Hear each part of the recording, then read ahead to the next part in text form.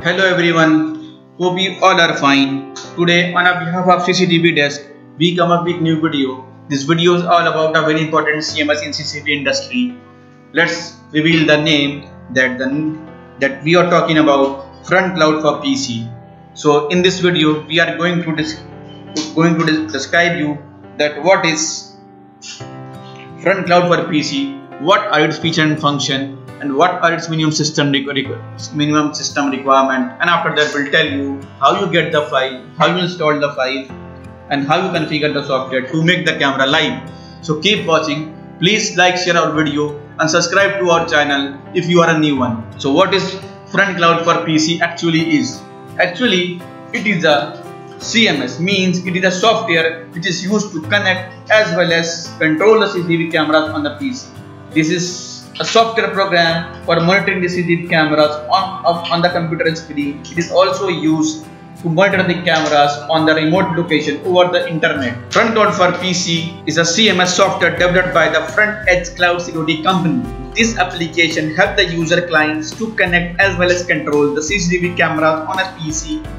The CMS is available for free to get and install for the PC and smartphone, including Android and iOS. If we are talking about feature and function, then it should give you live streaming of the video from CCTV cameras. You can access the video in real time for monitoring. You can provide the alarm push notifications. Motion detection alert is also present. The app provides a PTZ control, access up to 36 channels at a time. It enables the user to play back the recorded videos. You can capture the images and snapshot. You can record the video manually. Even you can adjust the image parameters like brightness, color, etc. You can take the backup of the recorded videos. You can control the quality of the video recording. This is all about feature and function. It have many more, but these are the basic functions. So we are talking about minimum system requirement. Then you should have at least a Windows 8, 10, 11 or Windows 7, but I don't recommend using Windows 7 because this Windows 7 is discontinued by Microsoft. And after that, if you're talking about processor, then you should have at least Core i5 processor. If we are discussing about RAM, then you should have at least 4 GB of RAM. Now as far as hard disk is concerned, you should have at least 500 MB of the free space on your hard drive. Why this is so much? Because its installation won't take that too much hard disk space. But when you view live stream of the videos, sometimes you record the videos on your PC.